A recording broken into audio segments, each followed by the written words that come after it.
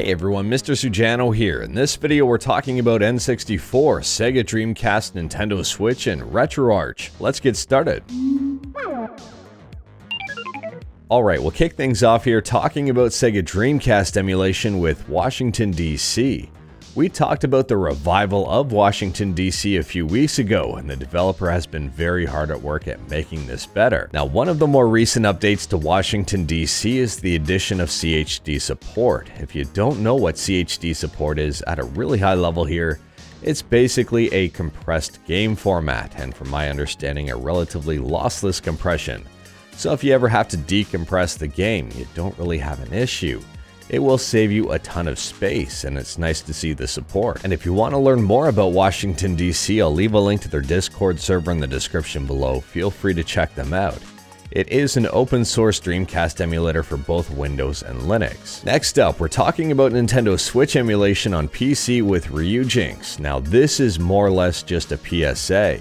We talked about this one in a previous video or two, but Ryujinx is dropping support for earlier versions of Windows.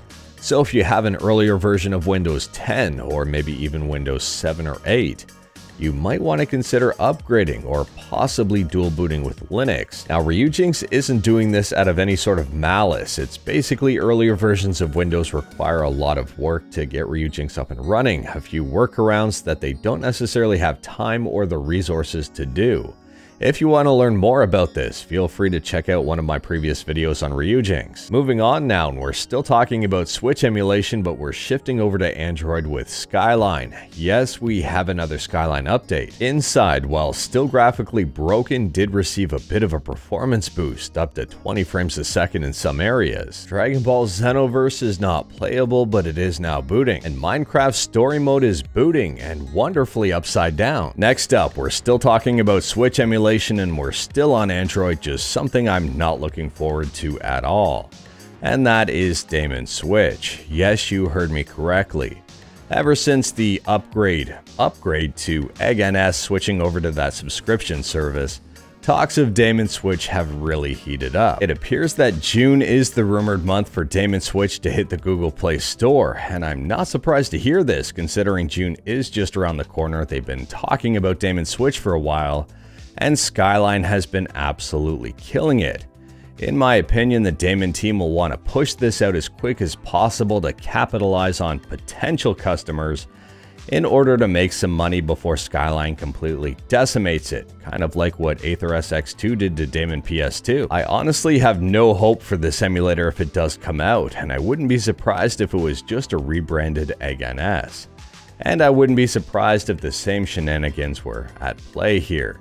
Truth be told, I'm just gonna wait for Skyline and hope for the best there. Moving on now, thankfully, and we're talking about RetroArch on Steam. RetroArch on Steam just got two brand new cores, RetroArch GW, which is Game & Watch, and TGB Dual, which is Game Boy and Game Boy Color. As always, these cores are 100% free, and you have to add them to RetroArch on Steam via DLC, so go on ahead and grab them. On top of that, RetroArch has expanded yet again. It's now available on the Samsung Galaxy Store. And something very interesting about this, on Google Play, the latest version of RetroArch is version 1.9.12, which came out back in November of 2021.